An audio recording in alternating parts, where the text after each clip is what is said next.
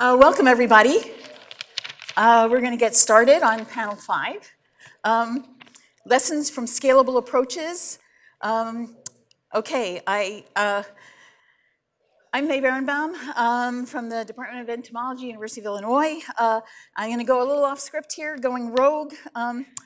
Among other things, I have an interest in science communication, but I'm representing in one way the National Academy of Sciences.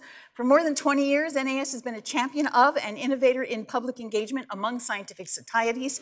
There's been a veritable alphabet soup of activities starting in 1996, at least for me, in this building, with the Opus, the Office for Public Understanding of Science, which published the Beyond Discovery series for the public, explaining the paths by which basic science finds useful applications, and also organized a competition for conveying scientific knowledge in popular media, including movies, television, radio, video games, and the internet. Right here in the Beckman, so happy 31st anniversary.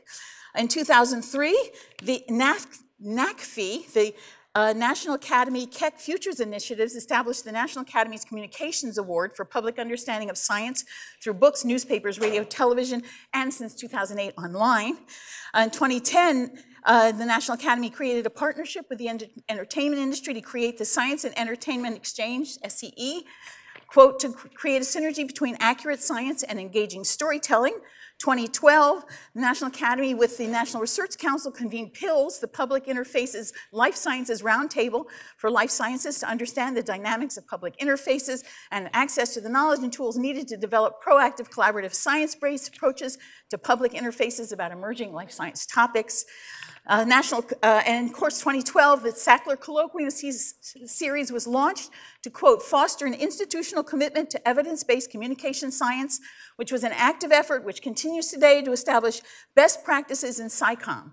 So NAS has been out on front for a very long time, so thank you for the support, and thank you for all the participation over the years. Can we have a round for the National Academy?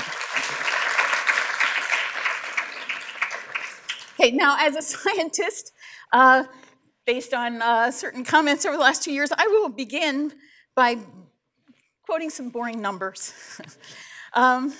In 2017, I am, by the way, the new editor of the Proceedings of the National Academy of Sciences, the sort of member journal, but one of the premier journals in all of science.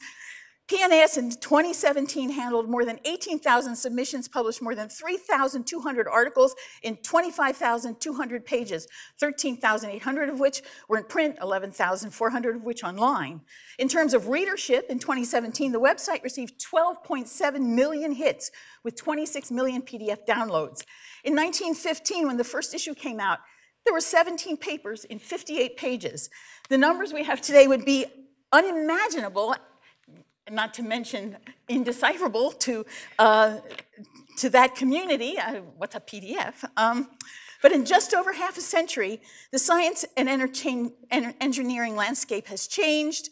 The proportion of the workforce has almost quadrupled in the last half century, from 1.3% in 1960 to 4.9% in 2016. There's more scientists, more information, more people looking for information. One thing we don't know, and I confirmed this with conversation with Dietrich Schäufele, is how many science communication scholars there are. Even the scholars themselves don't know, but it's a small number. So what we have is a fire hose of information, scientific information, a hungry public, and it's not clear where the next generation of firefighters will be coming from. So why shouldn't we talk about scalability? Who can be mobilized? How can more scientific information reach more people? Scalability is an issue, and to illustrate, 44 minutes into this whole 2-day session, a question was asked about scalability. It's on people's mind, and we know it's partly about the messages, partly about the messengers. We have on our panel 4 messengers with 4 messages, and I'll introduce them briefly. They'll come up in order. Just first to say, we have Phil Schirmer is the Project Healthy Minds, an initiative, purpose of which is to measurably move opinion on mental health issues. He was also involved in the Obama White House economic policy as an advisor, and is the founder of the first and largest music nonprofit social impact music festival called Music Matters. Our second speaker is Rick Weiss from Sciline, AAAS. He's the director of this effort called Sciline, a philanthropically funded free service at AAAS that helps journalists cover science, health, and the environment with the goal of injecting more credible, evidence-based research findings into their news stories up front. Fact-checking comes in too late.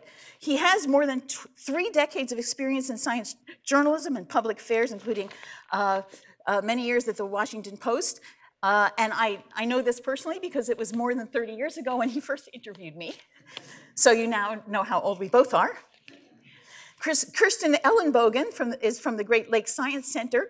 She's the president and chief executive officer of the Great Lakes Science Center in Cleveland.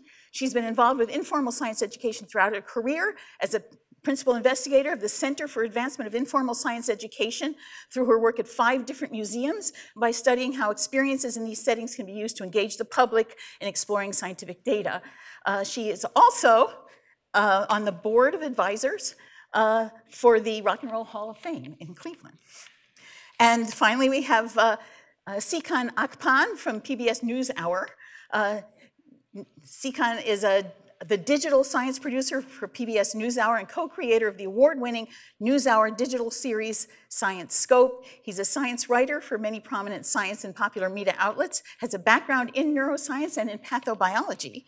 And with that, let's just proceed to the talks with the first talk. You'll see the, I hope, title slide, or not. There we go. The kids are not all right. And Phil Schirmer. Thank you, thank you.